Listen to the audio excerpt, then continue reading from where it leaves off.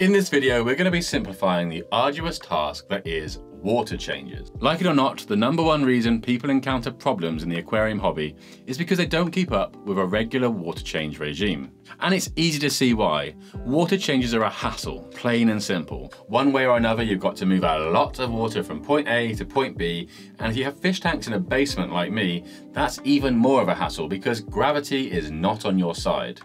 Regardless of your setup, this awesome pump is going to revolutionize your fish keeping experience, ensure you keep on top of regular water change routines, and save you an awful lot of time as well. And with time on the mind, before we get to talking about this pump, let's see it in action and find out how quickly we can change the water on my 5 tanks down here in the basement. I'm hoping that I can easily beat my current record of around 20 minutes and record myself at the same time. Let's go.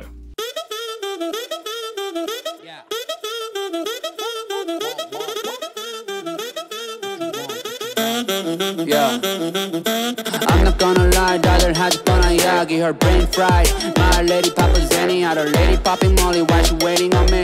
You're in my area, keep on heading if you want. I drive it like you know, I don't wanna hear you. You know, like I'm Bango, cutting my hair. I just keep going though, so she's gonna make go. I fly non-stop, Kelly is to New York. And there we have it, a 50% water change on 230 litres of water across 5 tanks in just 10 minutes. Not bad, eh? So the pump I'm using is the Veaton 800 watt portable garden water pump. There's a few similar looking pumps out there that seem to have pretty comparable features. And here in the UK, I noticed that Amazon now stock their own brand version called Umi, which looks virtually identical. Whichever model you settle on, it's going to set you back around about £70, which I personally was more than happy to pay in order to never have to lug a bucket of water up the stairs ever again.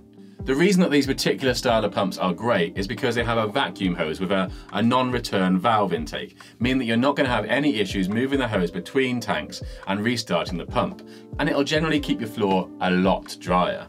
For the outtake, you can purchase an adapter for a few quid that allows you to attach a normal style garden hose, which you can then run out to the drain or into your garden to dispose of old, dirty water. Coupled with a cheap smart plug on your phone, this pump can be turned into the ultimate water change system, enabling you to quickly turn the pump on and off remotely as you move between tanks.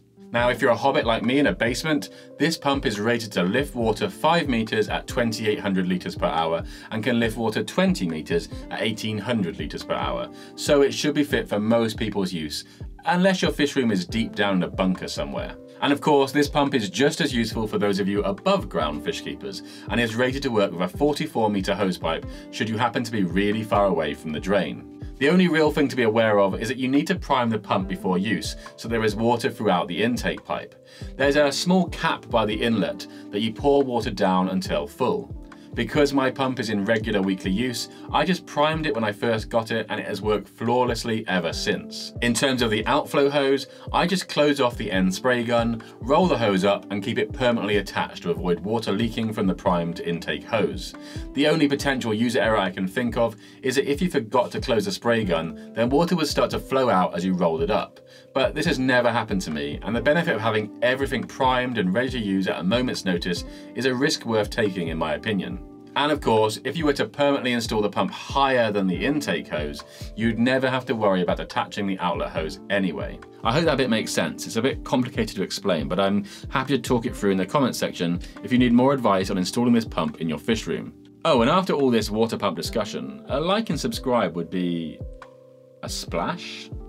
All in all, this is a fantastic solution. I give all my tanks a quick scrub to pull any waste into the water column, and then I'm able to really quickly pump half the water out and add fresh warm water from the kitchen mixer tap upstairs. Given that I run most of my tanks on just sponge filters using high-tech lighting, CO2 infusion, and estimative index fertilizer dosing, keeping up with a weekly water change routine is essential, and this pump has saved me an enormous amount of time and backache. So go out and buy one now. I'll leave a link in the description along with the details of the smart plug and the hose pipe adapter. Feel free to ask any questions in the comment section below, and if you want to find out more about my estimative index fertilization regime, you can click the top card, and for one of my favorite and most relaxing aquascape videos, you can click the bottom card. Take care, and I'll see you soon.